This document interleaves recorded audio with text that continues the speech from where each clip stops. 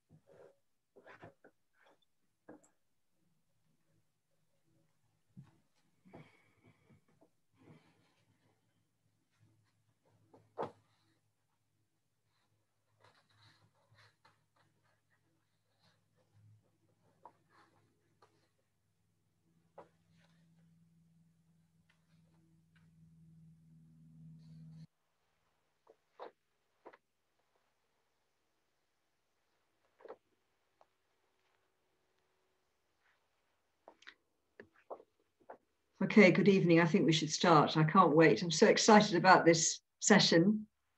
This evening, we're talking about poverty, insecurity, and migration, and in the context of the COVID-19 problems.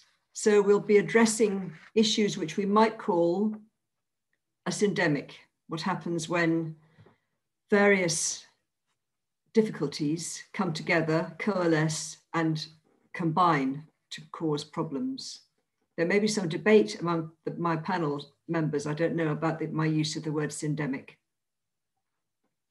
So I'm going to introduce all four speakers now, and then they will speak in turn for about 10 minutes each, and then we'll have about an hour for questions. I would ask you please to use the question and answer function. We won't be responding to material that you put onto the chat. We would prefer you to place your questions in the question and answer, and we'll deal with those when all four speakers have spoken. So I'm going to introduce the speakers to you now. We have two world leaders and two junior academics, if I may put it that way. So it's a brilliant balance. Dr. Laura Hammond will lead. She is professor at SOAS in anthropology. Her research interests are food security, conflict, forced migration, and diasporas.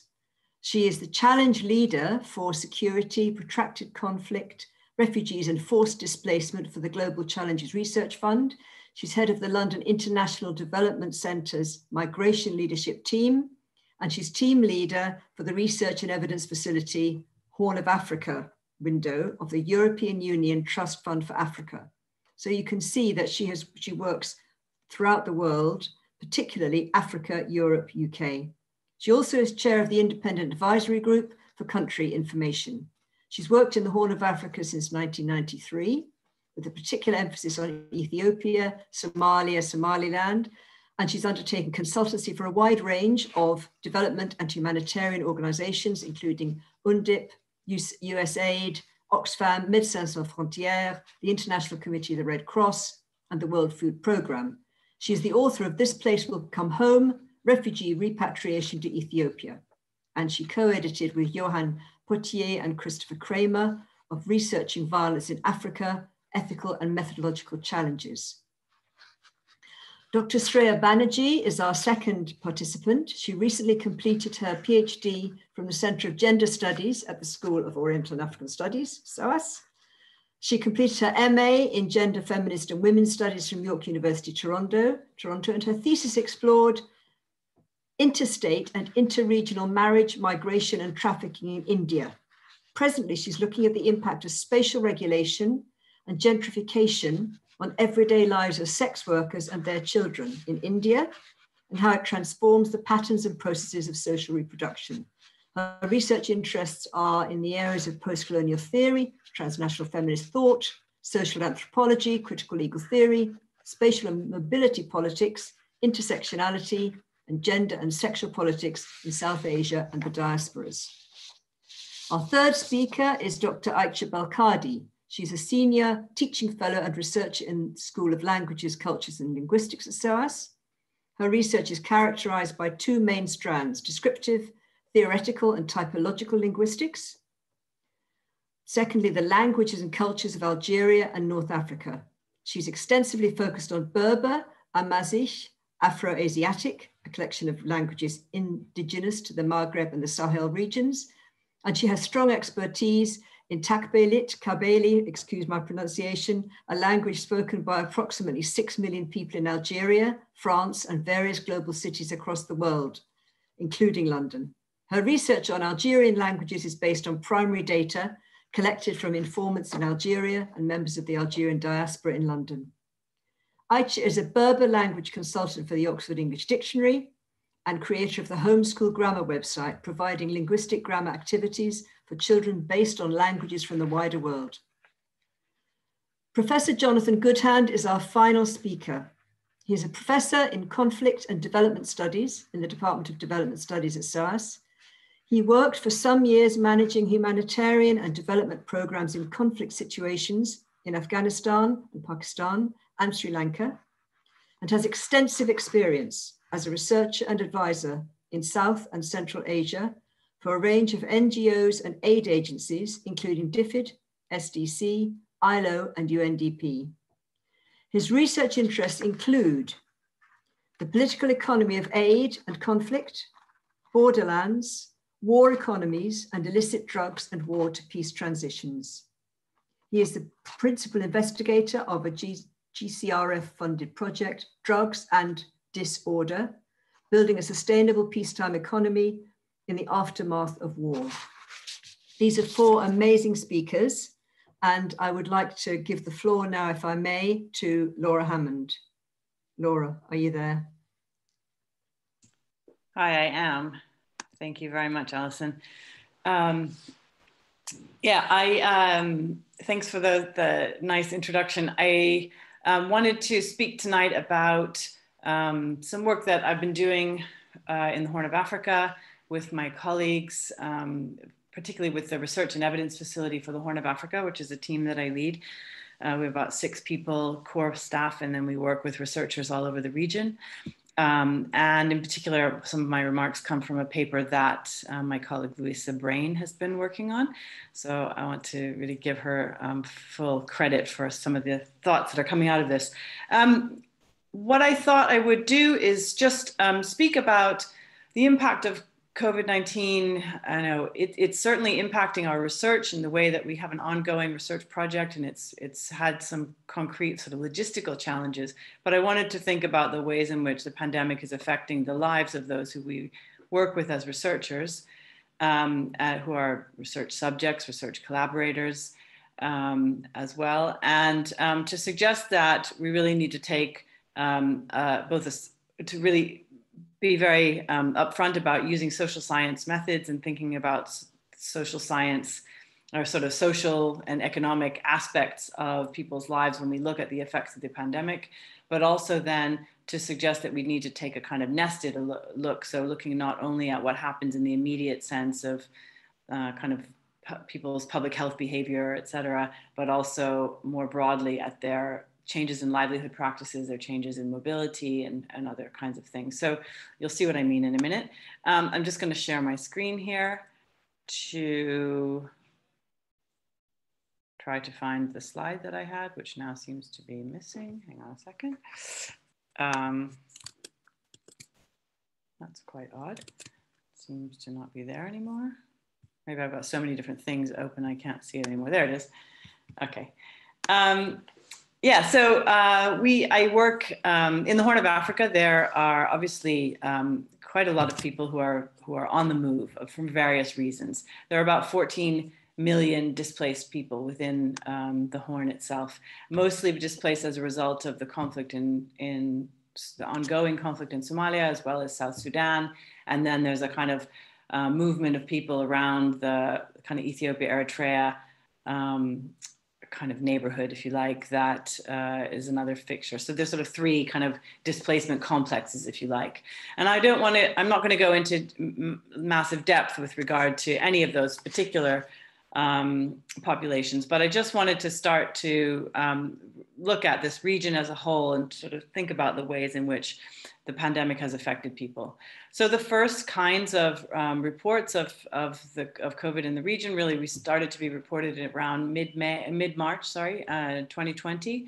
And quite quickly, all countries in the region put some kind of border closure on. There was a real concern immediately, as in other parts of the world, with restricting people's mobility, making sure that people couldn't move freely between from one country to another. And that's really, really important. Borders in this part of the world are both very porous, but they're also crucially important at keeping people's livelihoods going in a number of ways, whether it's pastoralists needing to get access grazing area, whether it's small, medium, or large traders needing to get their goods from one side to another, people needing to get to labor markets, people needing to get to and from refugee camps, etc. So mobility is a really centrally important feature of this region. I should probably just put this on a presentation so you don't have to see all of my slides going forward. So there are immediately these border closures. There are also varying levels of lockdown, probably most tightly in Kenya and in Ethiopia, which also had the highest rates of transmission, with school closures, evening curfews, suspension of international and domestic flights, et cetera, and really kind of trying to keep people from moving. That's had an impact, of course, across the whole population, but for people, who rely on mobility, who are migrants or displaced people, or who just rely on regular forms of mobility, these restrictions had a quite a significant social and economic impact across the board. So if we just look at sort of displaced communities, and you think about what did it mean in the lives of people who were living in these places?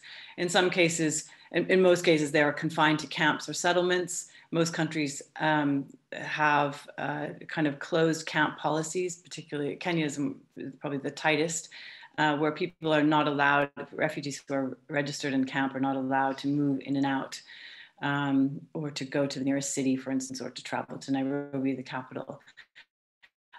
Unlike Uganda, actually, where refugees are able to move more freely. So they're confined to camps and living in quite tightly packed, kind of highly dense populations. The photo kind of shows how houses are quite right next to each other, many people living in the same house. It's very difficult, of course, to maintain social distancing in an environment like that. Of course, then people also have difficulty accessing things like adequate water and soap. So the kinds of public health messages that we have all been used to are outside the reach of many people who are living in displaced conditions within the region. They're not able to access enough water to keep clean all the time. Soap is something that is not available in all houses or in all households, particularly when people are on the move from one area to another. Face masks, etc., very difficult to have access to. Healthcare, we know, is already of a very kind of sporadic and usually low quality in many of these communities, and in a pandemic or in any kind of a public health emergency, the inability to access quality healthcare becomes even more important.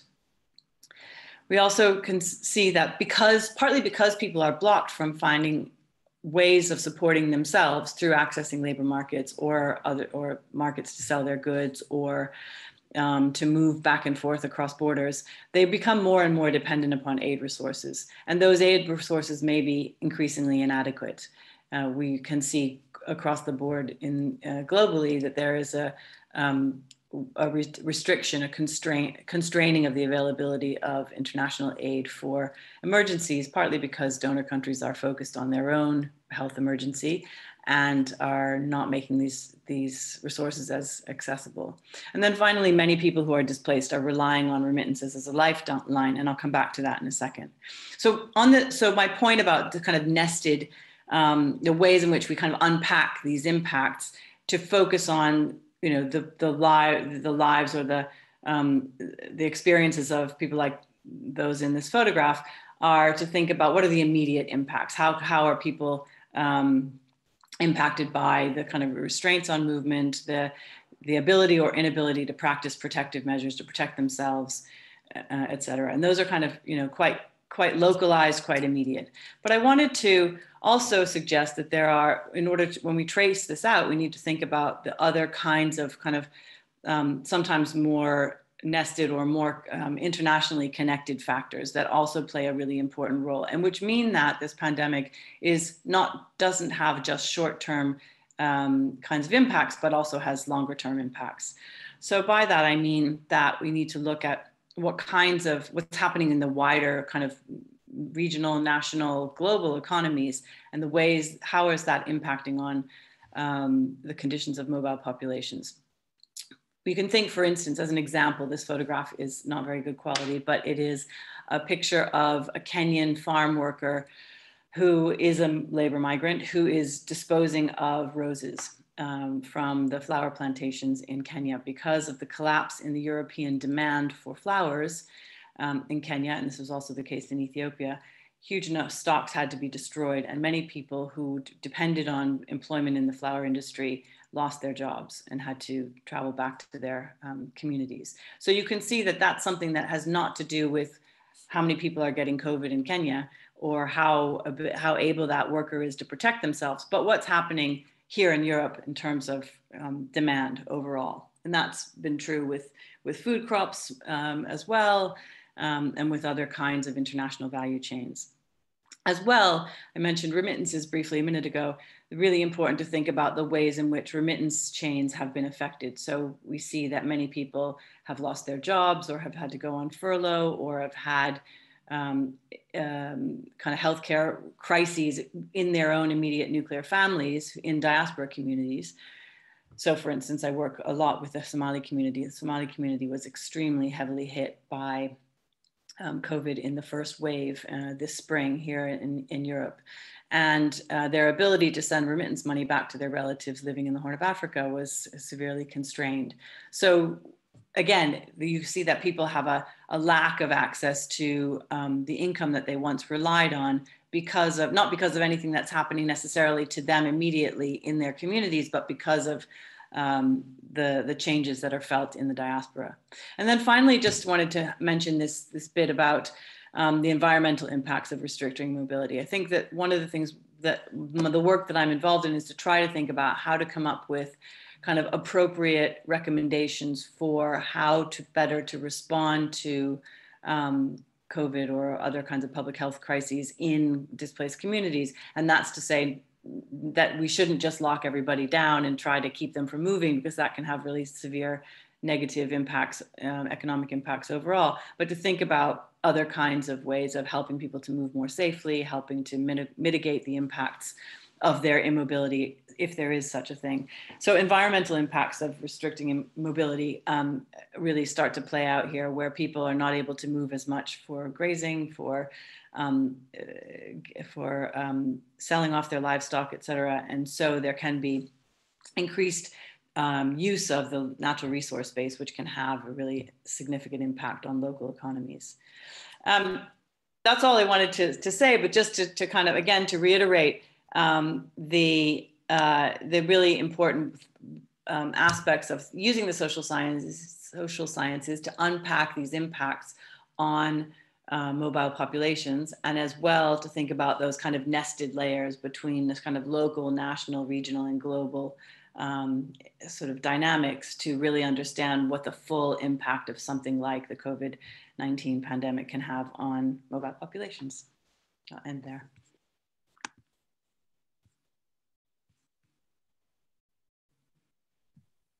I don't know, Alison, whether excellent so much. Yes, thank you so much. I was muted.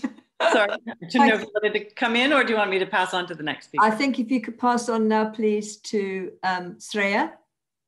And then at the end, we'll bring you all back on screen. Thank you so much. Sreya, welcome. Thank you, Alison. Thank you, Laura, for that insightful talk. I also want to just begin by thanking the organizers of this event for inviting me as a panelist, and to just say that I'm very excited to be here. Okay, so the topic that I'm going to present today for this talk is certainly a work in progress. And so I'm looking forward to any feedback, comments, and questions that we may have in the Q&A session.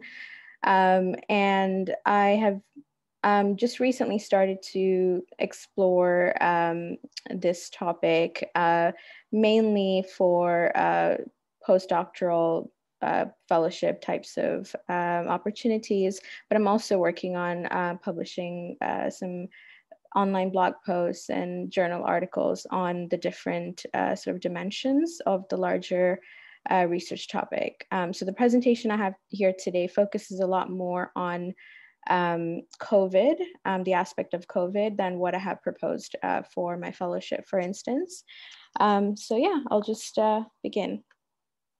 On October 7, 2020, the National Human Rights Commission advisory in India officially recognized sex workers as informal workers under the Women at Work section, enabling them to access necessary beneficiary schemes and aids to tackle the daily impact of COVID-19. The recommendations for sex workers were advocated and submitted by the National Network of Sex Workers, an umbrella organization in India. They were based on the assessment of the various consequences of the pandemic and their impact on the rights and welfare of sex workers being a marginalized community. While this is a significant milestone for sex workers coalitions and their decade-long advocacy in India, it is important to ask, why did it take several months for the government to address the vulnerable conditions of sex workers who have been struggling to survive without adequate food, financial support, medical attention, and shelter in this pandemic? To what extent has the pandemic shifted the facilitation, arrangement, and execution of sex work, and at the same time made work even more precarious? How do we rethink the law's key role in shaping the meaning and perceptions of women's reproductive labor in informal and intimate sectors such as sex work? To think about these questions, I will briefly draw on post-colonial debates and socio-legal approaches to sex work to understand how they have informed existing structural, social, economic, and political inequalities, and also epistemic violence of sex workers, and to what extent they have been exacerbated in the COVID-19 crisis. Sex work is one of the oldest professions in India that has been historically pursued and operated by women and transgender groups. However, social perceptions and laws mobilized by the colonial state to regulate prostitution and then criminalize prostitute women contributed to a global panic and moral panic. Under colonial rule, the British relied on Indian prostitutes to fulfill the sexual desires of their troops. Hence, they established special conditions to manage the practice of prostitution, but also ensured that a clear boundary is maintained between Indian mistresses and British wives to uphold their prestige as rulers of the nation. The tolerance and to some extent acceptance of prostitutes by Indian communities left the British baffled. It motivated them to impose certain perspectives and conceptions of morality and sexuality to justify their control over Indian bodies and sexualities. Therefore, the eventual legalization of prostitution was an institutional strategy that permitted the regulation and management of Indian women's sexual and affective labor. In the contemporary and post-colonial context, the legacies of colonialism, capitalism, and patriarchy have fostered various forms and layers of violence, which contributes to the vulnerabilities and subjugation of sex workers.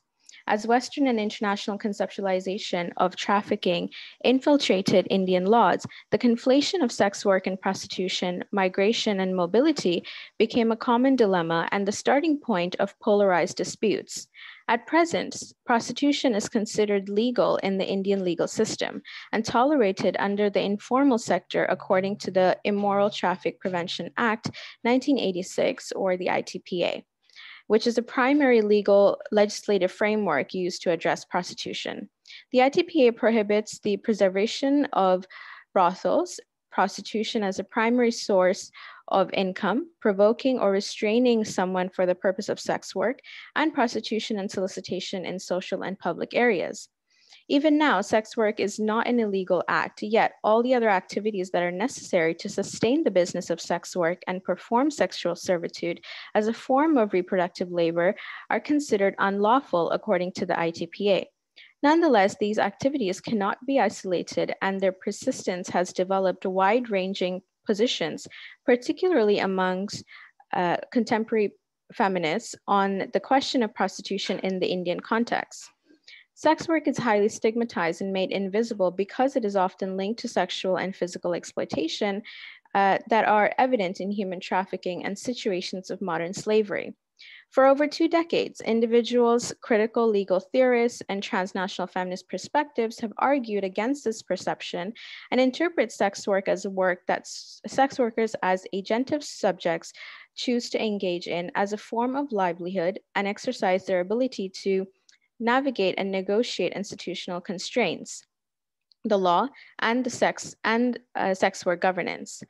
They have worked within and beyond human rights law to examine the repercussions of inadequate anti-trafficking measures and understand multiple layers of migration and sex work through a political economy framework. And some of the work that I look into and become inspired by are of Janet Halley, Prabha Koteswaran, and Ratna Kapoor. This is precisely where I locate myself as my work seeks to theorize sex work as a form of reproductive labor that should be defined and understood by critically analyzing the axis of consent, choice, and the market economy, while exploring questions of power, agency, and mobility. I'm interested in examining the law's approach to regulate and potentially eradicate sex work that often begins with processes of gentrification and mobility management to understand how it contributes to the restructuring of sex work and shifts in social reproduction, particularly in the context of the present crisis. Through a critical legal perspective and an intersectional feminist lens, I think about how the right to work, right to mobility, and the right to space are intertwined for sex workers and influence their lived experiences of insecurity, spatial conflict, and exclusion.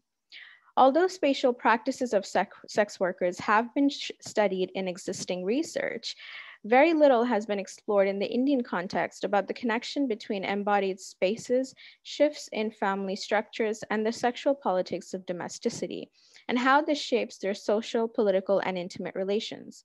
Most importantly, there is limited empirical evidence demonstrating how children of sex workers experience and understand experiences of displacement, isolation, and social-spatial politics. When movements of deterritorialization take place or their embodied spaces are under threat, it is important to understand its impact on the capabilities of sex worker mothers to protect and care in such precarious circumstances. Hence, the ways in which space is used and appropriated by sex workers and their children are to a great extent entangled. The dimension of children of sex workers in my study demands a closer look at how shifts in mobility, spatiality, family structure, and domesticity inform new struggles and transformations in social reproduction, care, and politics of intimate labors. The alternative positions of anti-trafficking and abolitionist groups support the criminalization of sex work, arguing that it is an extraction of labor through coercive, violent, and exploitative methods, which render sex workers as victims and modern slaves without choice or agency. These perspectives are being stimulated to intensify control measures and spatial regulation during the pandemic, implying that the eradication of sex work is one of the effective approaches to tackle the condition in India. For instance, a recently released study produced by researchers and scientists from Harvard Medical School, Yale School of Public Health, and the Massachusetts General Hospital suggested that red light district areas in 5 major cities of the country should be shut down to flatten the curve and reduce emerging COVID-19 cases by 72% and deaths by 63%. The public circulation of this study via popular media outlets offered scope for the police to threaten sex workers to permanently close brothels and restrict their means of income. This study is particularly controversial and misleading because it assumes that sex workers are primarily brothel-based, when in fact, most are home-based and street-based sex workers operating from different places and engaged in other forms of labor outside of sex work. And a lot about this can be found in the book Street Corner Secrets by Swati Shah that was published in 2014. Moreover, prohibiting physical contact as a method of protection and prevention may be exclusive to the context of the coronavirus. However, the conceptual and practical existence of social distancing is not new in a place like India, where people are stigmatized and segregated because of disparities in gender, class, caste, sexuality, religion, and ethnicity. For instance, for a large number of caste-based and tribe-based sex workers from the Bidia, Bachara, and Berna communities, sex work is their only source of income. They are segregated and considered criminals under the Criminal Tribes Act in India. The authors of the study do not take into account how existing stigma and discrimination prevent sex workers to get a hospital bed, or to what extent is it realistic to believe that they will be a community prioritized when an effective vaccine becomes available, given the nature of their profession. I attended a webinar back in July led by human rights activists, sex workers, scholars, and researchers in India that discussed the impact of the pandemic on the livelihood of bar dancers and sex workers. Dr. Sudhakar Nuthi, who is one of the contributors of the Yale-Harvard study, was also invited as a panelist to expand his views and key arguments from the study. He argued, and I quote, "Medical institutions have put sex work in the highest risk category of professions for getting COVID-19. The only other occupations in that highest risk category are medical workers. Sex work will be highly risky for sex workers and cities until a vaccine is developed and widely distributed. Sex workers should be considered heroes by cities for stopping their work during the pandemic and should be given financial support and re-employment programs during this period, given the impact of their business. We must find ways to create income without sex workers dying. This is the only solution to the crisis." To this, the other panelists, including sex workers, responded by pointing out that shutting down red light districts implies that sex workers are considered a global health burden, which echoes the structural inequalities, discrimination, and exclusion they faced in the colonial period and during the HIV/AIDS epidemic. They questioned Dr. Nuthi's point about pursuing alternative livelihoods and argued that most sex workers already have additional ways of earning an income, and that the assumption that this is something that they should be strictly implemented overlooks their agentive capabilities. While the All India Network of Sex Workers specified that 60% or 3,000 sex workers in Delhi were forced to leave the city for their home states after suffering from a lack of food, medicine, and financial support. Sex workers in the webinar expressed that many of them cannot return home because they are unwanted there. Several had been abandoned, trafficked, or entered sex work after growing up as an orphan. While national human rights NGOs and sex worker-led organizations have been working tirelessly to provide dry ration, medicines, masks, and sanitizers, however, it is difficult for many of them to claim these essentials from the government because they do not have adequate proof of identification, such as the Aadhaar card or a residence certificate. This is particularly concerning for both internal and cross-border migrant workers. Such everyday impacts of the pandemic have motivated many sex workers to transform the facilitation and practice of sex work, including shifting towards digital platforms. However, as pointed out by Meena Seishu, the founder of VAMP and Sangram, using online methods have proved to be risky because clients have used videos of the woman to blackmail them, especially housewives or home-based sex workers who are invisible and wish to conceal their identity as a sex worker. Virtual sex workers have also struggled with obtaining payment and navigating the new territory of the online space, which is always uncertain.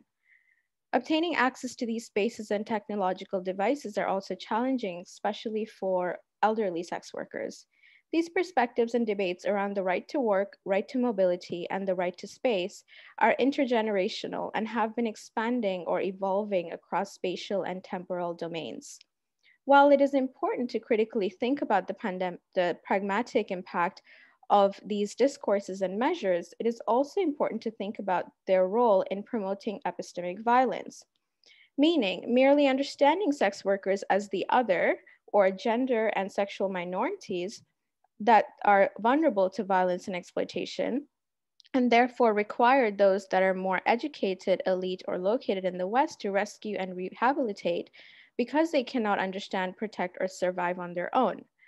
A rights-based approach that considers sex workers as key stakeholders are necessary in any form of knowledge production that is concerned about their welfare, and not about the physical existence of brothels. A way to prevent epistemic violence in pedagogical contributions would be to critically engage with the decolonization of knowledge. This is relevant to understanding how reductionist and monolithic representations of marginalized groups, particularly women of color, are challenged and interrupted through kaleidoscopic consciousness, which is a term and a concept used by Jose Medina to recognize that knowledge is always in conflict and resistant to different perspectives of individuals and communities. But this is necessary for praxis to encourage constructive epistemic resistance and ensure accountability for epistemic flaws. Here, hence, to imagine a post-pandemic future for sex workers requires taking into account their knowledge or different ways of knowing, which has been explored in the book Epistemologies of the South by De Souza Santos, as a valid piece of evidence that is shaped by their struggles, resistance, and lived experiences. Lastly, for research like this, I think SOAS is a perfect institution because it encourages multidisciplinary research rooted in critical thinking, collaborative approaches, and global perspectives. It has equipped me as an early career researcher to transcend barriers and foster transnational connections through my research. Since I locate my work at the intersection of gender, law, and anthropology, the interdisciplinary backgrounds and expertise of faculty members across the gender studies, anthropology, and politics departments are particularly beneficial.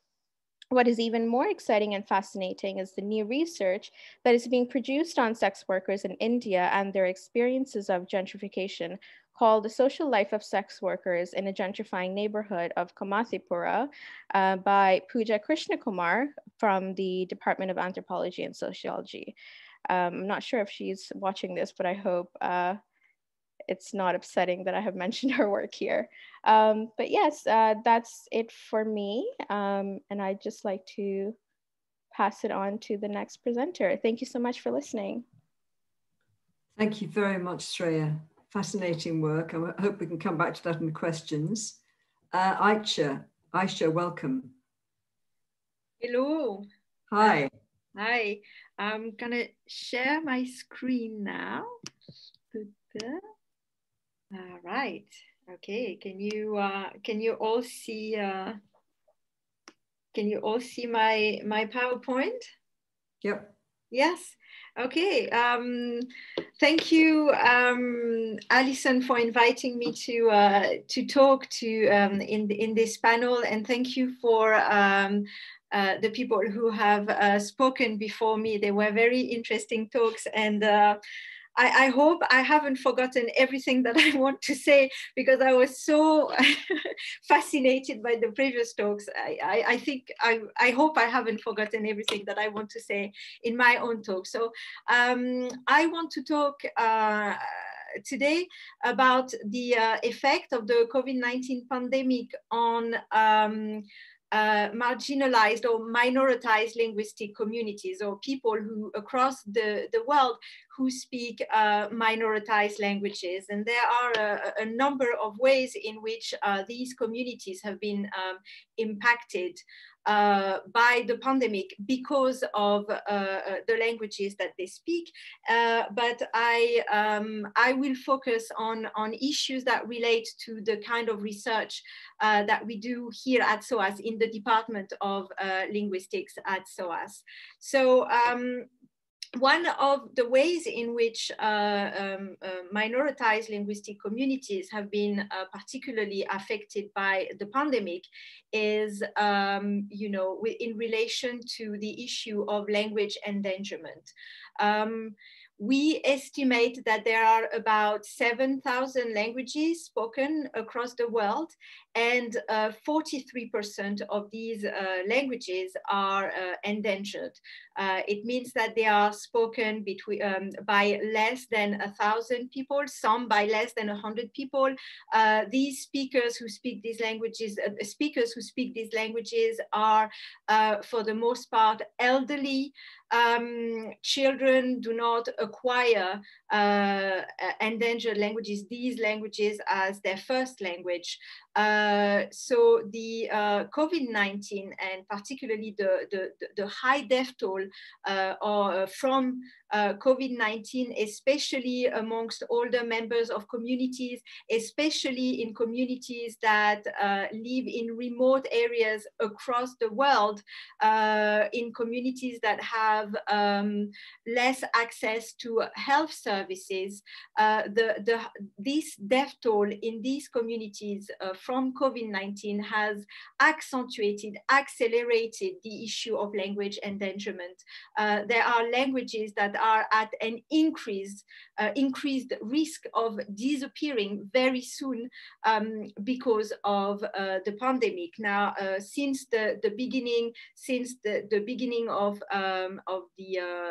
COVID-19 in March 2020, we've had reports that you know, elderly members of communities speaking endangered Amazonian languages in Brazil, Peru, Ecuador have died from COVID-19, and with their death, of course, comes the disappearance of the languages, the indigenous languages that they speak. We've had similar reports in the south and the southeast of Asia, in particular, you know, about the indigenous languages spoken by the Great Andanamese people. We've had similar reports about Aboriginal languages spoken in Australia, and closer to home here in Europe, we've had similar reports about a dialect spoken in Italy, the Lombard dialect. The other ways in which minoritized linguistic communities are negatively impacted or affected by the COVID-19 pandemic, because of the language that they speak, is with respect to health information. We know that many marginalized or minoritized linguistic communities have almost no access to COVID-19 information, to health guidance or advice in their language, in the language that they speak. We don't have official numbers, but Mandana Saifeddinipur from from SOAS, from the ILAR archive at SOAS, and her colleague Di Carlo in March or April 2020 estimated that about half of the people in the world do not have access to COVID-19 information in their own language. Now, this is a serious issue for these individuals, but also for larger communities, because we know that with a disease like COVID-19, for which we don't have any cure or any vaccine, prevention is very important. And, you know, for prevention to be efficient, dissemination of information plays a crucial role. So if the information cannot be is not disseminated in a language that is spoken and understood by half, it is not disseminated to half of the population of the world, this is quite problematic. Now, in this respect, there are actually some good news. There are many linguists and many organizations across the world that have been working since the beginning of the pandemic, that have been working on the translation of vital, important COVID-19 information in minoritized languages, in endangered languages, particularly the languages of Africa and Asia. And also there's an organization from SOAS called Viral Languages, which is a website created in collaboration between the SOAS World Language Institute and the University of Buffalo in the United States. And another good news comes from Algeria, which is a country that I know very well, because I work on this country and I work on the languages that are spoken there. And I know a little bit about the linguistic policies in Algeria. And Algeria, the government of Algeria, is generally not, very good, very interested in minority languages spoken in Algeria, particularly the Berber languages.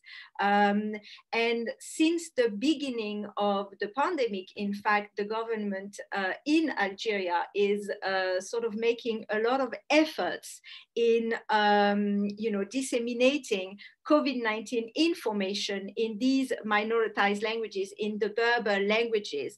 The government has, for instance, instructed local radios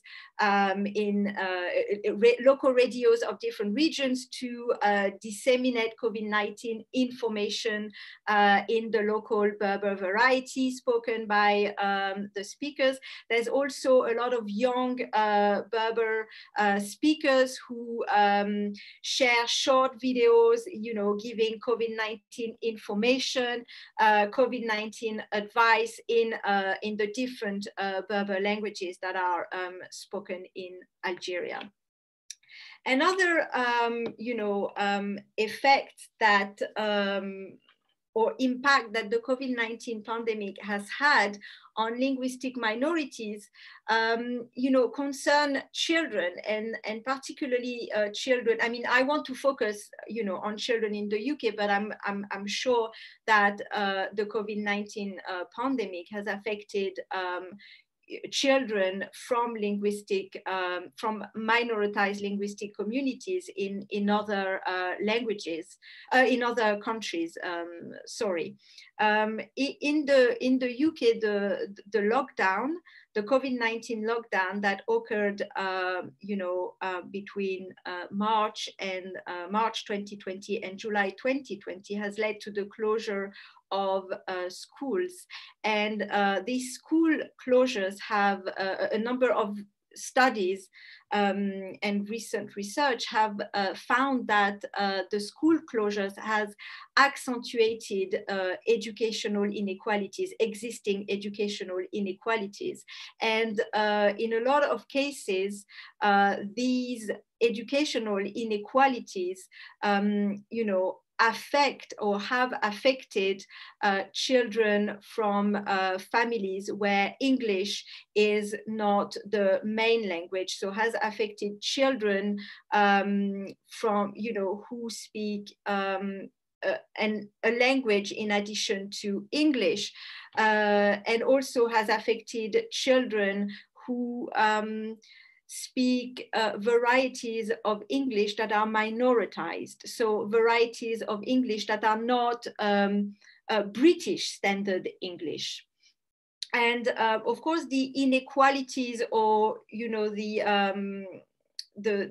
gap that exists between the gap, in learning that has been created by lockdown between these children whose family do not speak English, or who do not speak British standard English, and the other families where British standard English is spoken at home. These inequalities, this widening of the learning gap is caused because in schools, the language that is used in the UK in schools is British standard English. Everything is done in British standard English. And literacy, grammar learning is in British standard English. And so before the pandemic, I was already, trying to think about how my own research on a diversity of languages from across the world, on the grammar, the syntax, the semantic, the morphology of a diversity of languages, how my research could, contribute to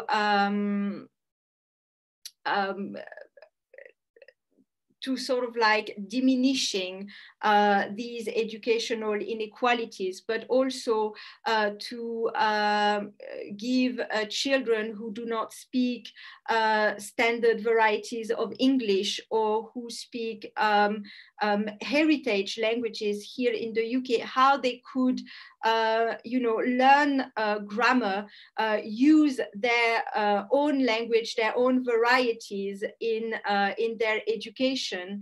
And so I created a website called Homeschool Grammar, and I created it with the support of the SOAS World Language Institute and the linguistic department here at SOAS. And during lockdown, this website was created mainly to support parents and carers who were homeschooling their children. And one of its aims was to foster in children an interest in studying language and languages, but also to develop in them an understanding and respect of the world's diversity of languages, cultures, and knowledge. And so the website contains a range of activities that follow the UK Key Stage 2 grammar curriculum. And the activities introduce a range of grammar concepts from the grammar curriculum in the UK Key Stage 2 through a variety of the world's languages, including different varieties of English, endangered languages, famous ancient languages, but also UK heritage languages. And that's all I have to say. Thank you, and tanmirt, as we say in Berber. So I think I can now let the next speaker speak.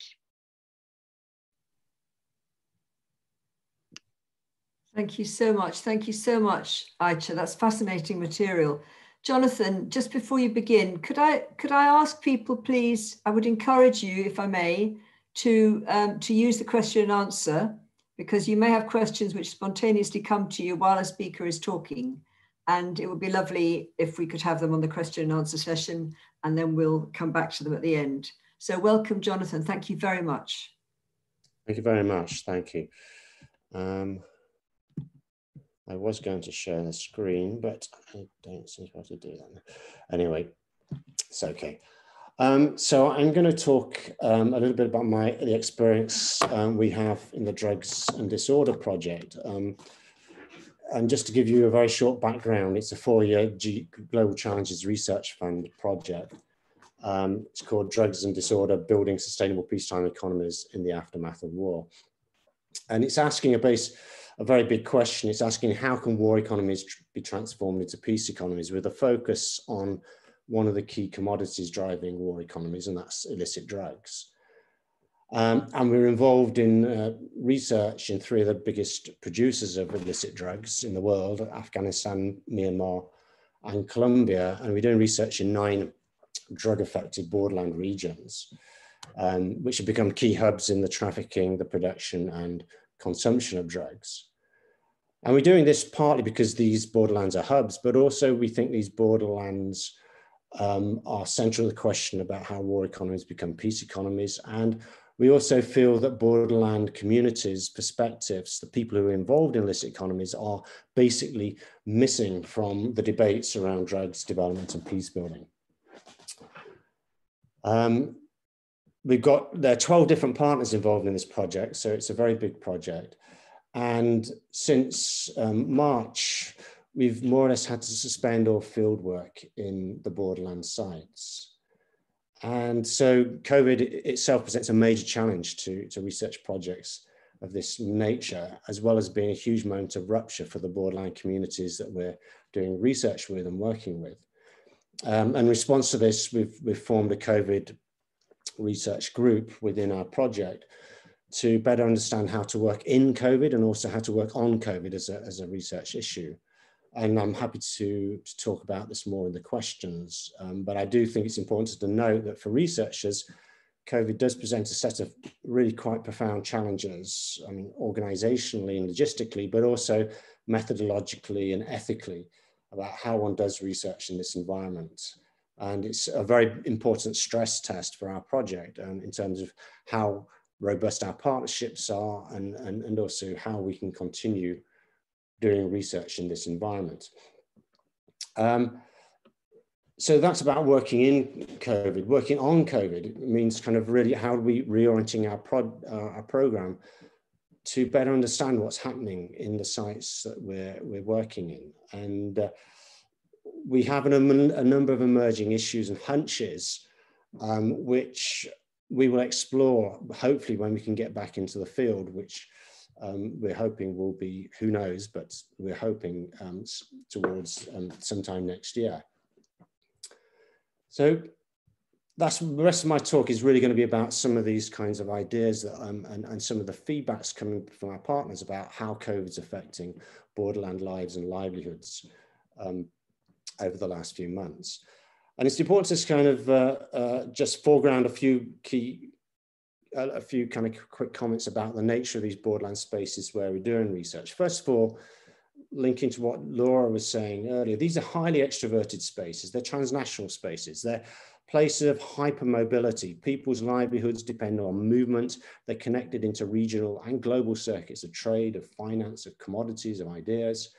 So people's livelihoods are deeply embedded and connected to movements.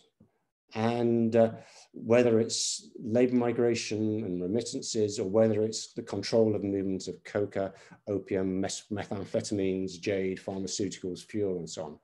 There are also places of violence, a lot of different forms of violence. There have been repeated cycles of armed conflict in these spaces in wartime and in notional post-war transitions. But also we've seen the mutation of different forms of violence, structural violence, paramilitary-based violence, the slow violence of drug use, and a fragmentation of the means of violence. There are places where the government footprint is limited or fitful and always contested, and government services are often limited, particularly, as we'll see in a minute, healthcare. The areas where the development indicators are much lower than many other parts of the country, high levels of spatial inequality. At the same time, processes of accumulation in these borderland regions are linked to processes of investment and development in national and regional centres. Property markets depend upon illicit trade going on in these borderland spaces. So to finish off, they're very high risk environments, and people are learning to deal with, have learned over generations to deal with radical uncertainty. And illicit economies are central to that story about navigating uncertainty and risk. Illicit economies enable people to navigate risk to escape reproduction squeezes, to provide a safety net, to access land and credit and so on. So I think as all four of these talks have shown that the COVID-19 really has accentuated marginality. Marginality is something that's actively created. And what COVID does is intensify these processes of marginalization. And I'm going to give a few examples of that now. The final thing to say in background about these border regions is in the three countries have all become vectors or transmission zones for the spread of the pandemic. Each country's next to or approximate to major hubs of COVID. So Iran, China, and Brazil have been, through the borderlands of Afghanistan, Colombia, and Myanmar, there's been a spread following the pathways and routes that connect these borderlands to metropolitan hubs.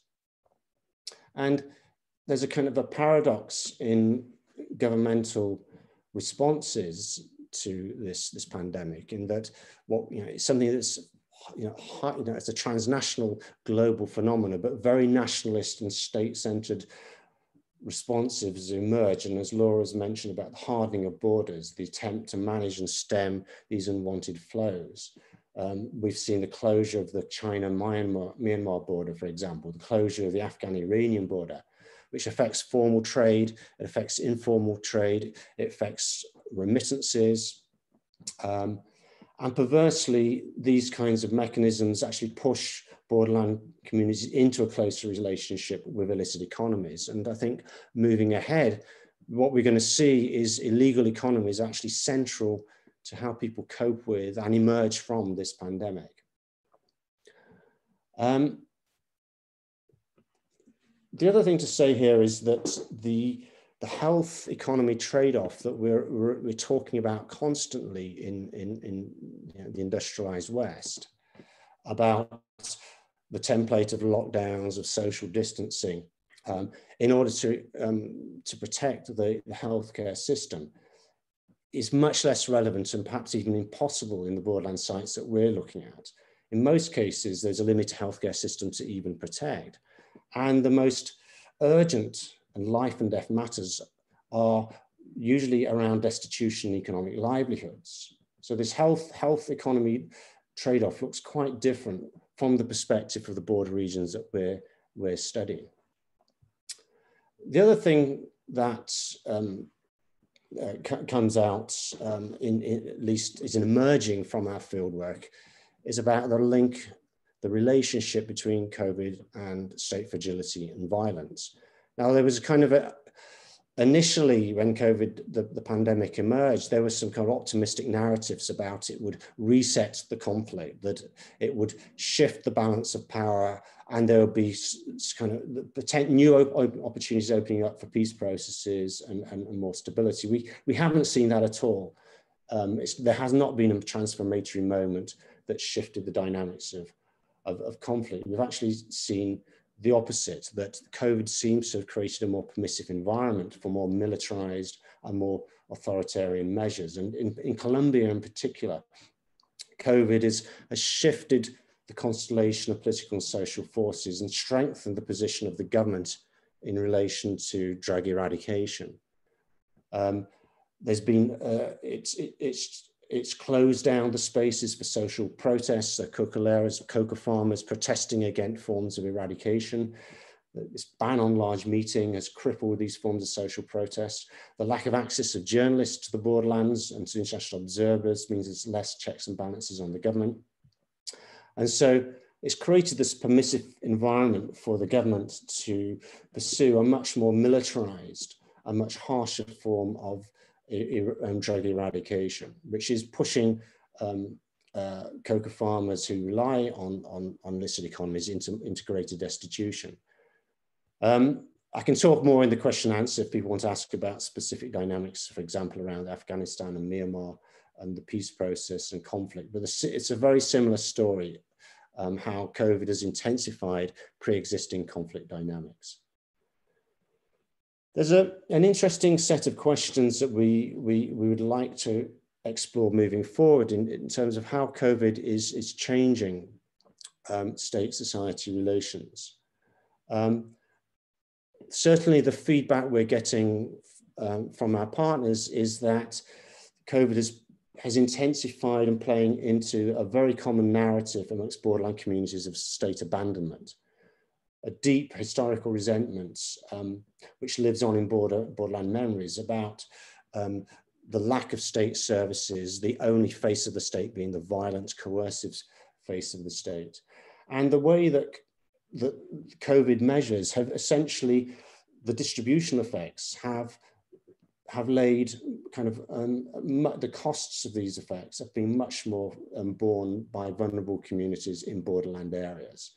The lockdowns, the border hardening, these are things that are having very sharp shocks on people's livelihoods and ways of surviving.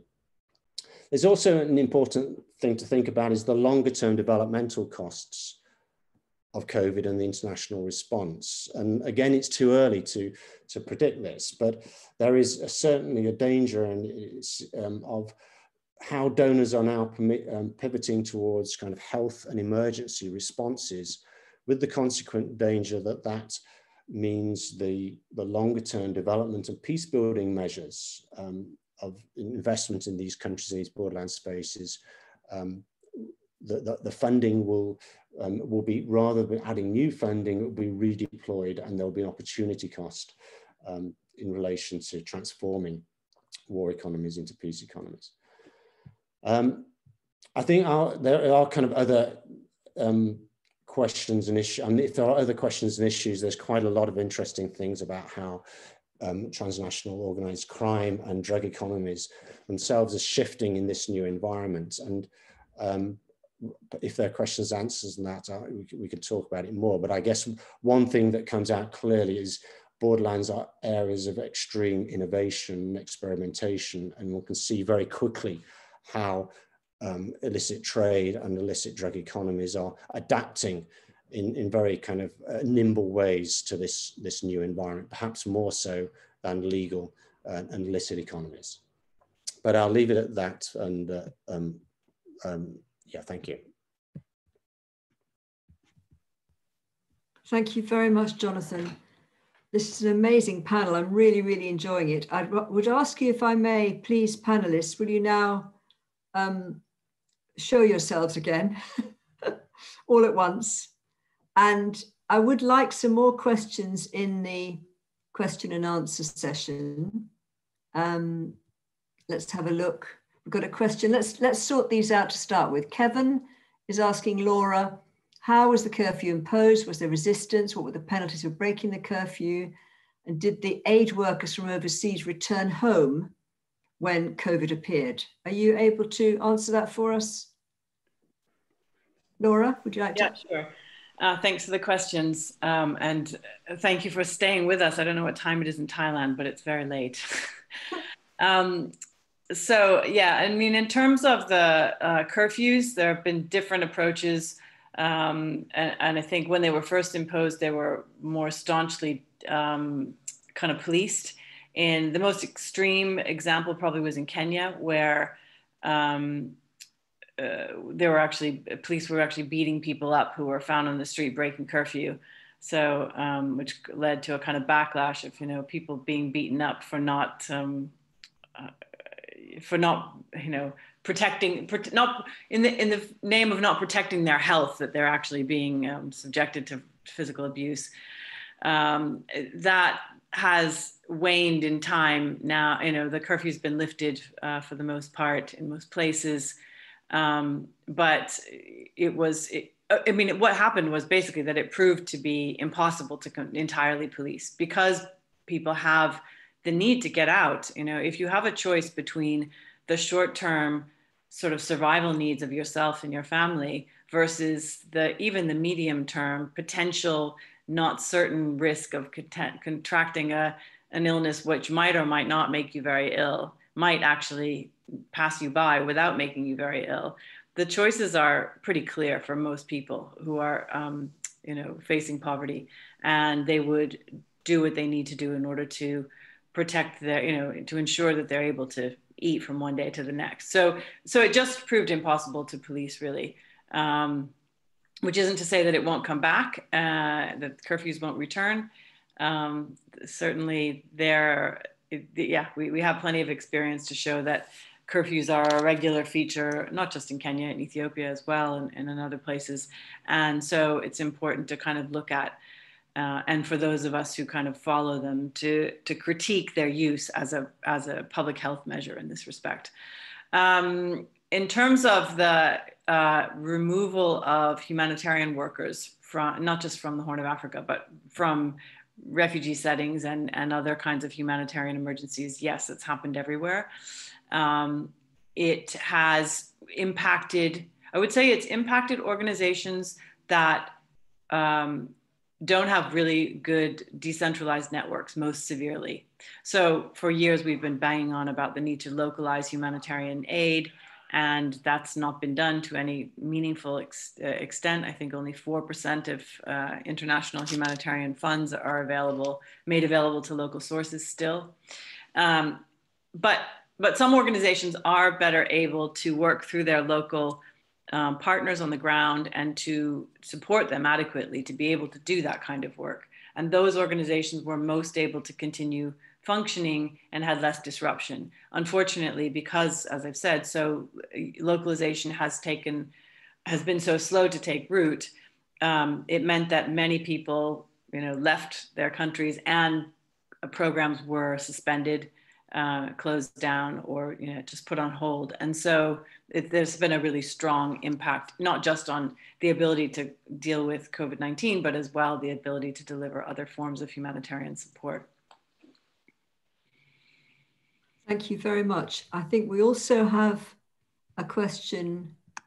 Kevin's been very busy. A question for Aicha. Aicha Belkadi, 2 points. I mourn the loss of many regional accents within the UK. Being 69, as a child living in London, the yearly reunion in the 50s meant that many of my father's comrades stayed with us. One from Coventry. My father had to translate, and others and I had to concentrate to understand. Even my mother's accent, being from Yorkshire, has softened in my lifetime. Please comment.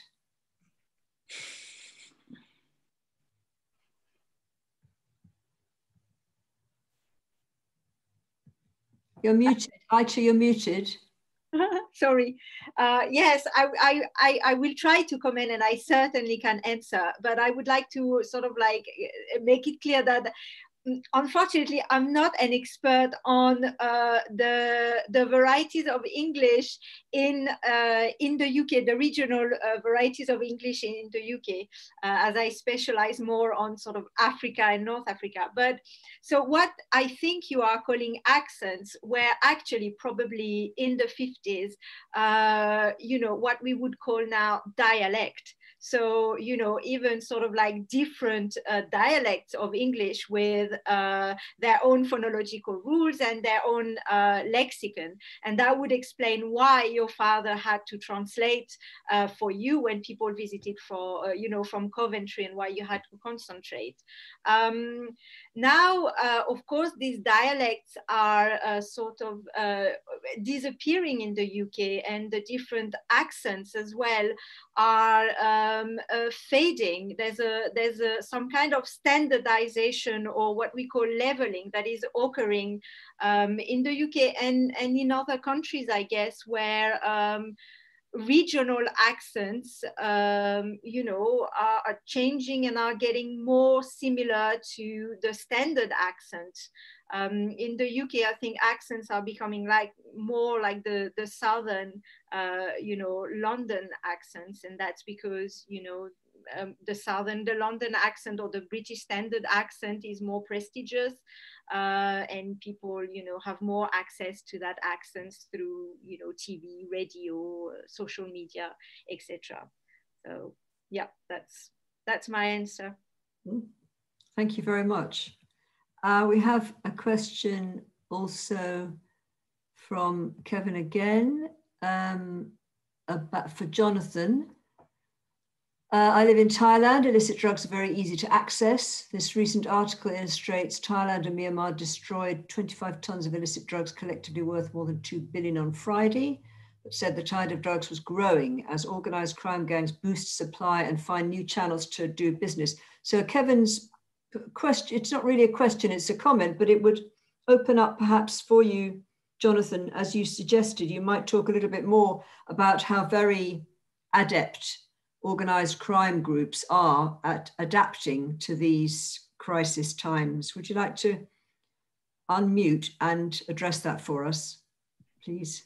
Yeah, thanks. I mean, I suppose the first thing to say is we're interested in the way that drug economies are deeply embedded in the social life and the political life of these borderland regions, and so we're looking at this historically, and rather than just one episode of a drug seizure, for example, or even just the adaptation now in relation to COVID. So I think we have to understand that deep history, and what we're finding in our research on the Myanmar, China and Thailand border is a deep challenge to the kind of the narrative, the kind of the mainstream policy narrative about if you bring peace, if you bring development, then you get rid of drugs. Because what Myanmar shows, actually, it's the opposite. Ceasefires in the early 1990s and the opening up of these regions to process of rapid development, including Chinese capital, mining, pipelines, commercial agriculture, has gone hand in hand with the big increase of drugs. And these are not only poppy and opium, but as you know, probably, Kevin, you know, methamphetamine is huge now in these regions. So there's something interesting going on here, which runs completely counter to the orthodoxy.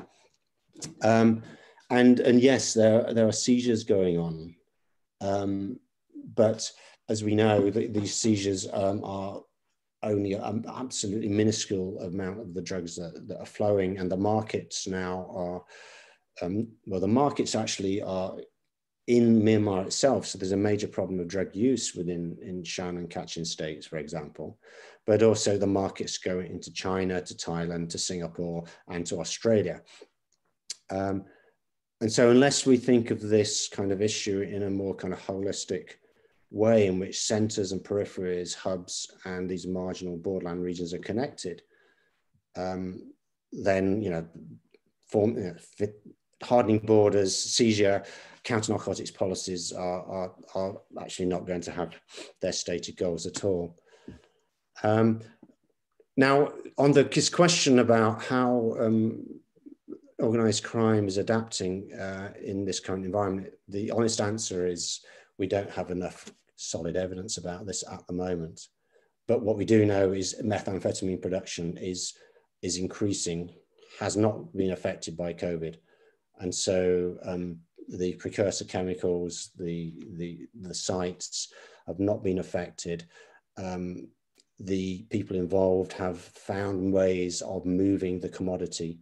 What we interestingly have found is that drug users within Myanmar are finding it more difficult to get access to drugs because the kind of the brokers, the people who are moving drugs to from the kind of the regional centers into the border regions, they're finding it more difficult to move things because of lockdown. But for the bigger players, they can find ways of getting around this, and certainly the flows seem to be going and continuing. So I mean, we're finding there's forms of adaptation going on in Colombia and also in Afghanistan, but this is something we need to do more work on, and it's difficult to do research on this, of course, because it's very sensitive. So could I just follow up with a question, Jonathan, which is, you know, $1 million question. This against the orthodoxy trend, which, as you say, is if you bring peace and prosperity to certain countries, then criminality of a very lethal kind actually may increase. do you have a sense of what's happening here and how it could be altered and improved? We certainly don't pretend at this stage to have an answer to this question, but we've got a few hunches that we're exploring. I mean, I think the very obvious big question is about what kind of development is happening in these spaces, on whose terms, and what are the distributional effects of those forms of development. So the kinds of developments that we have seen in the frontiers of Colombia or in the borderlands of Myanmar are highly extractive, and there's forms of accumulation by dispossession taking place. So land grabs, extractive mining, oil companies, cattle ranching, which are themselves very violent economies and are not benefiting the majority of borderland populations. So it's more complicated than saying development brings drugs. It's about certain types of development are associated with increased drug use. So for example, in the jade mines of Kachin State, I mean, people in our life histories of talking to people in the borderlands, they say drugs have come with the building of roads, with the expansion of the mines. You know, people get paid in drugs. It's a you know, that, so bringing you know, forms of addiction leads to a more pliant labor force. It's central to the labor regimes and how they function. So what we're looking at in our project is how the terms of development and also the role of the state can shift, you know, the distributional effects of development in these borderland spaces and deal with spatial inequalities and more inclusive forms of development. Otherwise, you know, it's purely forms of extraction that bring about all these forms of you know, illicit economies and criminality and so on. Thank you very much. Laura, I don't know if you want to add to that or not. I think I'm okay. I think maybe we should, I think there are a couple of other questions, so maybe. Yes, indeed there are, yes. So we're not really supposed to take anonymous questions, but this is irresistible. Question for Aicha, which is an unusual question. Would she be willing to collaborate on the homeschool grammar project with others in Africa? A lot of schools remain closed in parts of sub-Saharan Africa. And then I'm guessing this is the same person. Is it? I don't know. I'm Ugandan living in London. Or is it a different person? It's difficult without your names. Wondering what Laura thought. Oh, we'll come back to that in a moment. Okay. So Aicha, what about this invitation from an anonymous person? So you can't really respond unless they tell you who they are. Please unmute, unmute. Sorry, I always do this. Yes, so the website is online and it's available to anyone, you know, anywhere. You know, as long as they speak English, they can access it. I'm happy also, again, depending on who it is that is speaking to me, but I'm very happy to collaborate and develop the website and make it accessible in, you know, to people in sub-Saharan Africa and in different languages there. Absolutely happy. You can email me actually. I think you'll find my email on the SOAS website, and I'm very happy to be emailed about it. So Aicha, while you're on this topic, there's the other question. English grammar understandable, making English grammar understandable for children who speak a language other than English. Could you talk a little more on exactly how this website has impacted the children from the marginalized communities in the UK, please? So I don't really know how the website has impacted children from marginalized linguistic communities yet, because I don't know who has used the website and who has done the exercises. The website is online and anyone can, you know, download the activities and try these activities. What I hope, and I really hope that this will show children who speak languages other than English or who speak, you know, varieties that are not standard English. I hope that they're going to, you know, respect their language and respect the variety of English that they are speaking, and see that, you know, what they are speaking is a language with a grammar, despite what, you know, people tell them, despite what, you know, they are made to believe. That's the impact that I hope to have, a positive impact. Lovely, thank you very much. So yes, Laura, you're quite right. A question for you. I'm Ugandan living in London. I was wondering what Laura thought about the open door refugee policy in Uganda and how that, coupled with the announcements by WFP in April-May 2020 that it did not have sufficient resources to support these refugees in the face of national lockdown, may have affected the outcomes for them during the ongoing pandemic. Yeah, thank you.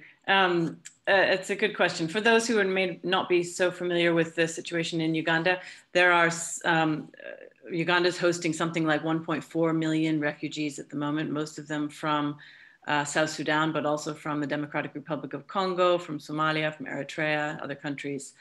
And while there are refugee settlements in the country, there is what this the questioner has called an open door policy, which is to say that people can come and go between the settlement or the camp and wherever they want to go. They can go to other settlements, they can go to cities.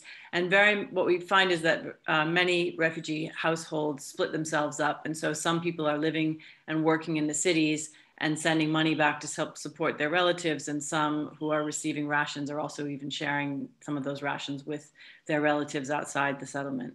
So there have been, prior to COVID, there have been a lot of analyses of this policy to look at what are the pros and cons of it. And in fact, it turns out there are quite a lot of pros to it, not so many cons, that the more mobility that refugees have, the more able they are to support themselves and to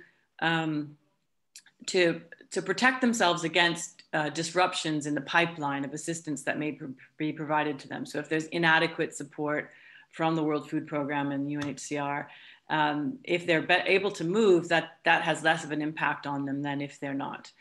And that's something that in the work that I do in the region, we've held Uganda up as an example. It's not a perfect example by any means. There are lots of problems with the ways that it's carried out, which go beyond the purposes of tonight's discussion.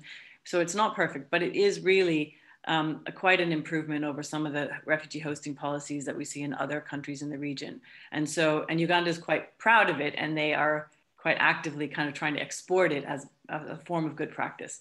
So when the lockdowns and the restrictions on movement were put in place, and they also affected the refugee populations in Uganda, there was, it directly affected people's ability to support themselves and to kind of mitigate against these disruptions in the aid pipeline that I just mentioned.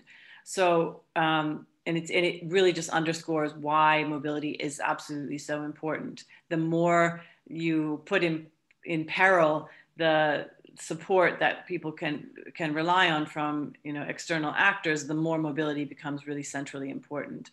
And so it's not a new argument really that's come out. It's just really highlighting what many of us have been saying for a very long time, that the answer to donor fatigue and to the dwindling availability of international aid is to relax restrictions on mobility and allow people to help themselves, which is what they're always already doing. I mean, I always tell students on the first day of a class on forced migration, you must keep in mind from the very start that people are not sitting around waiting for international aid to help them. They're automatically, immediately trying to help themselves as soon as crisis strikes. And what aid should be doing, if it's doing it well, should be supporting those activities rather than undermining them. So here we have a clear example of restriction on mobility and reduction in the amount of aid that really undermines people's ability to help themselves. Yes, thank you. Thank you very much. Vanya, hi, good evening. We have a lovely question here for Sreya. Sreya, would you be so kind to tell us some more about sex workers' children's plights during the current pandemic? Yes, sure. Thank you so much for that question, Vanya. So in terms of children of sex workers, one of the issues that I think have sort of come up in news reports, but I think requires a lot more explanation is how they are sort of surviving, if they are living with their mothers, how they are surviving, of course. And that would also then lead to questions around, again, issues that women sex workers as mothers are facing, and how they are sort of handling problems that are more domestic and family related and related to raising children, as well as these kind of work related issues and more broader kind of financial and mobility oriented problems that they're going through. But also there are a lot of, in the recent, I would say, years, a lot of shelter homes have been developed across India for children of sex workers, primarily to allow them to kind of flourish, you know, in their own kind of ways and develop new skills and get a better education, and sort of like allow them to see what other opportunities there could be for them to explore, rather than, you know, go into sex work if that is the only or limited option that they have available. Now, in these shelter homes, I mean, again, there's not a lot of information as to, you know, to what extent have they been consistently effective, especially during this pandemic, in terms of the kind of financial support that they receive to help these children. What kind of limitations or blockages have they experienced when it comes to that? Or are they taking in new children? If mothers feel helpless and they want to sort of get support from these shelters, are they able to send their children during this pandemic? And also just how are children kind of dealing with, again, this issue that I have sort of emphasized and I hope to explore more, is this, you know, problem of just sort of relocating or uprooting from what they believe to be home, whether that's a, you know, the brothel space, or whether that's those are other types of, you know, homes or shelters or houses, whatever that may be. You know, if they have to move around, if they have to find new places, or if mothers have to kind of move from brothels to go back to their home states, which again, a lot of women are having to do. And if they're doing that with children who do not really know where their mothers really come from, because they have, you know, grown up in this urban kind of city space, what is that move like? I think a lot of us have heard, you know, news and stories about just general like migrant workers walking from state to state trying to get back home in India, and a lot of them were sort of just walking for days and weeks because there was no availability of transportation. So I think just around this question of, you know, children's plights and challenges during this pandemic, I think it does require a lot more attention than I feel it has been getting. And I hope that, you know, perhaps through research or whatever other form, we're able to bring that to people's attention, because they are one of the very, you know, vulnerable groups of people, and they're dependent on their mothers. But when you have something like this happening, like the pandemic, and with very limited sort of options to how people can survive are available, when mothers they want to be reliant on the government, but they cannot, and they have to find other ways to survive or to cope and heal from this. You know, how do they then become that sort of pillar of support for their own children, right? So yeah, I wish I had more to that question, but that's all I can say. Yeah, you paint a very poignant picture. It's extraordinary what these children and their mums have to deal with. I wonder if I could ask, we've got about 15 minutes left because we've been asked to finish a little bit early so that the next panel can be warmed up.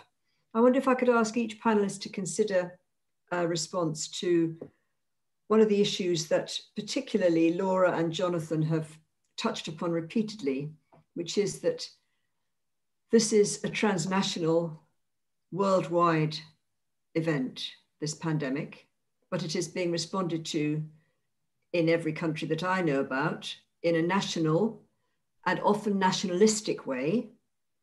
which presumably is futile in the short and the medium and the long term, because of course the virus knows no boundaries and will move as it sees fit. And I wondered if, I mean, this is $1 million question. I'm sorry to put pressure on you guys, but I wondered if each of you, starting with Laura, might like to hazard a suggestion about what could happen. And please inform us also if you see some good practice coming out of the current situation. Laura. I think it was the UN Secretary General Guterres who said a few months ago, you know, the only way that we will beat this pandemic is to treat it as a global issue. And if you think that what's happening in the so-called global South doesn't affect you, or that you don't have time to pay attention to it because you're worried about what's happening with COVID-19 in your own country, then you're misunderstanding the nature of this kind of global health threat. And I think he was thinking more in terms of public health terms, but it's also equally valid when you think about the economic aspects, the ways in which this pandemic plays out.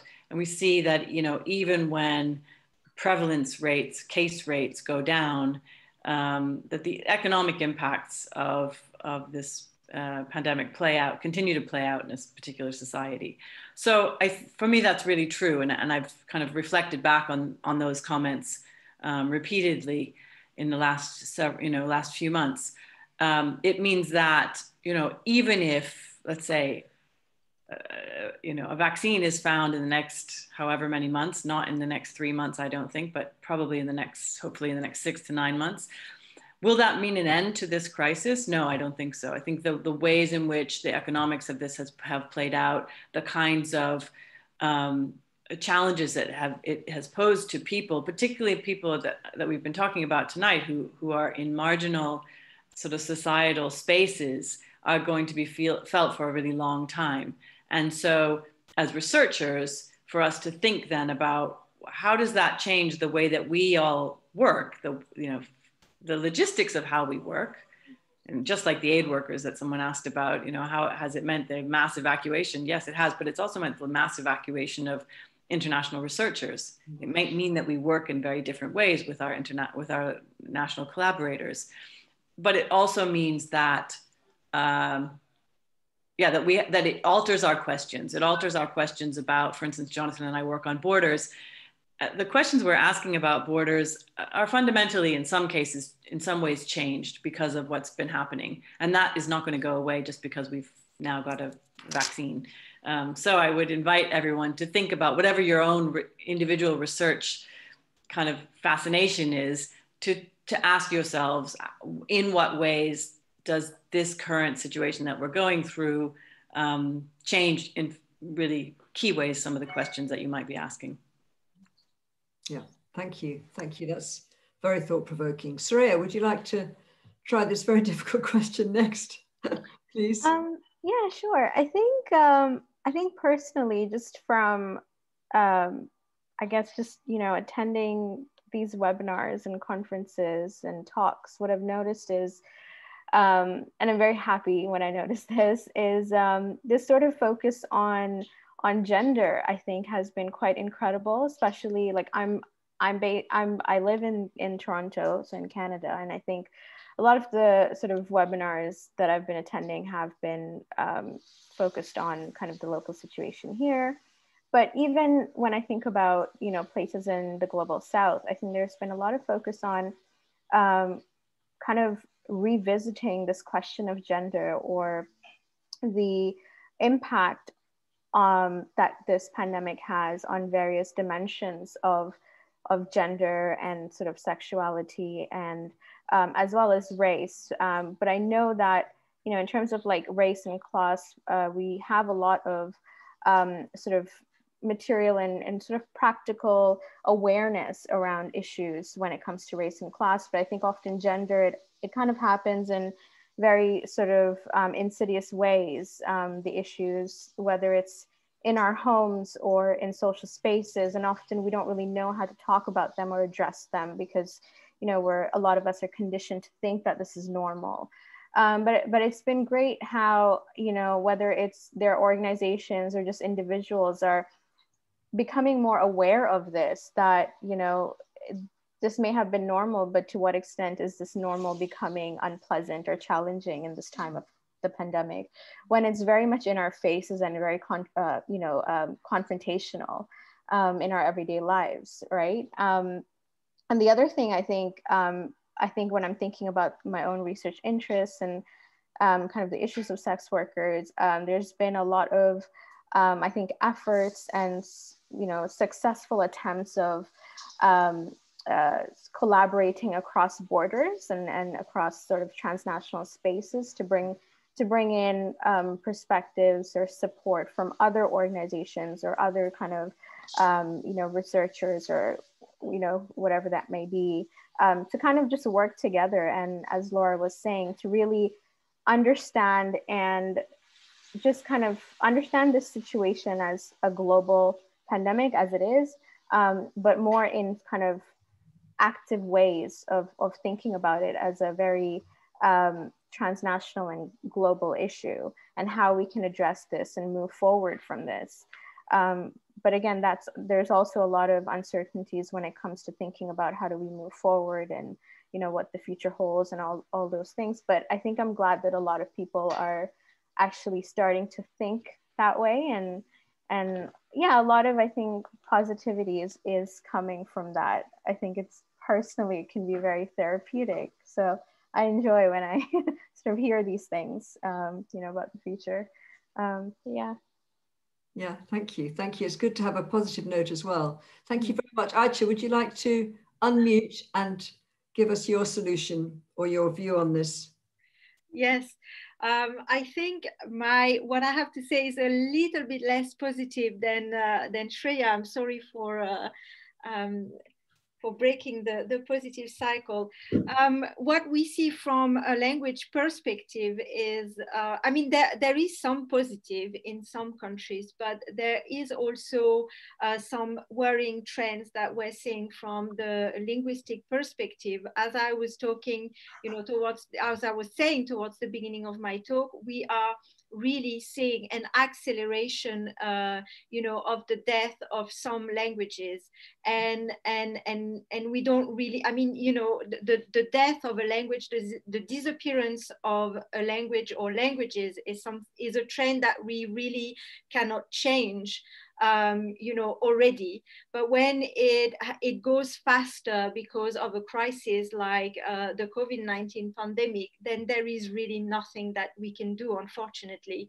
You know, once the last speakers of a language succumb to COVID-19, then that's it, the language is dead, and that's it. And we are not in a position, researchers, linguists are not in a position, you know, to go to the field and record those last words from the last speakers. So this is really worrying and not really positive.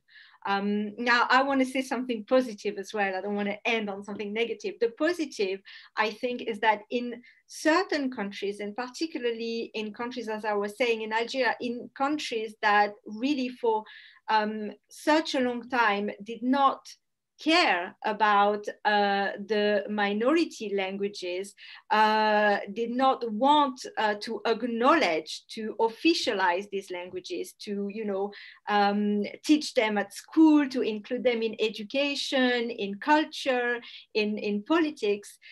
They are now forced to include them in the picture. They are now forced to translate information in these languages because, well, because they have no other choice. If they want to, you know, avoid, you know, a worsening of the crisis, if they want, you know, to prevent a bigger death toll, then they have to take into account these languages and translate them. And this is what what some countries are doing. Algeria is doing this, yes, and this is good. Lovely, thank you very much, Aicha. I understand your position, positive and negative. Jonathan, over to you. Thanks, Alison. Nice question to finish with, isn't it? I mean, from the perspective of the research that we're doing, what I mean comes out for us is and certainly Laura's work speaks to this issue, and the centrality of the margins, that these, whether we're talking about pandemics, whether we're talking about fragile states, whether we're talking about illicit drugs, we can't just see these as things that are out there that can somehow be contained and dealt with in these kind of unruly places. They're very much linked to what's happening here. And I guess what we're trying to do in our project is build up a kind of a more relational approach, which sees how what's happening in the borderlands shifts and change what happens in the center and vice versa, and to think about those relationships more seriously. I think that's, so COVID is a great illustration of this, and hopefully it'll open up new kind of avenues for scholarship, which kind of, I guess, leads to a different understanding of the cartography of power and sets of interests and policies in relation to this. Again, there are some kind of practical things that we're working on about the implications of this perspective. So how to go beyond methodological nationalism. And if you look at the aid world in particular, how it's set up, you have country teams, country budgets, country monitoring evaluation systems, and statistics is generated at the country level. So how do we go beyond that kind of way of seeing the world in thinking about it more regionally, and looking at it from the perspective of those in the borderlands who are often straddling several countries, moving around and don't feel particular loyalty to any one country. So I think there's some really kind of difficult but interesting questions about how donors and international actors organize themselves and how they might organize themselves differently. And in the expertise they generate. I mean, SOAS is a great example of this. How do you, in aid work, you get promoted by going from one country to another and getting new different experiences. You don't get promoted for knowing a region well or knowing the language, and so there are some kind of questions about the incentives within institutions and whether they reward this kind of understanding that goes beyond a kind of status view of the world. I mean, I guess if we want to finish off on some optimistic notes, and I'm grasping at straws here, you could argue that this crisis has shown the importance of science and social science in particular, and the contributions it can make to public policy. You could argue that this crisis has opened up an understanding of how important states actually are, in spite of the problems of status view of the world. Having a strong state that can respond to these issues is a kind of an awakening, and also showing how global governance is actually really very important to tackle these kind of questions around inequality and social justice, political justice. So you could argue there's some spaces opening up, but obviously there's some very strong counter forces to that as well. Sure. Yeah. Thank you very much. We need to bring it to the close. I hope that this panel, which I think has been absolutely brilliant, has demonstrated very clearly the centrality of SOAS and the research undertaken at SOAS, because without people like these four brilliant scholars to interpret for us and explain what they already know about before COVID overtook us, without that deep knowledge, it would not be possible to understand what is happening to these regions and indeed to the world as a whole. So I'm very, very grateful to you. It's tremendous work you're doing. It's been a fantastic panel. I just want to say a few very quick thank yous. A thank you first to Dr. Vanya Hamzic, who had this idea in the first place and invited me to run with it and set it up. Very brilliant idea. Thank you, Vanya. I want to thank Stephanie Guiron and Kumi. Thank you so much for making this all technologically fabulously smooth.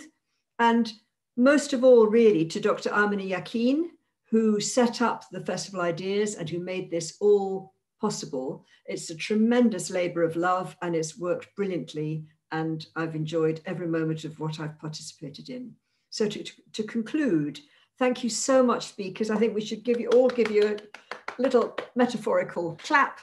And I'm so grateful that you were prepared to give up your time from all over the world to be with us this evening. Thank you so much. Thank you. Bye. Thanks, everyone. Bye. Bye. Thank you. Bye. Bye.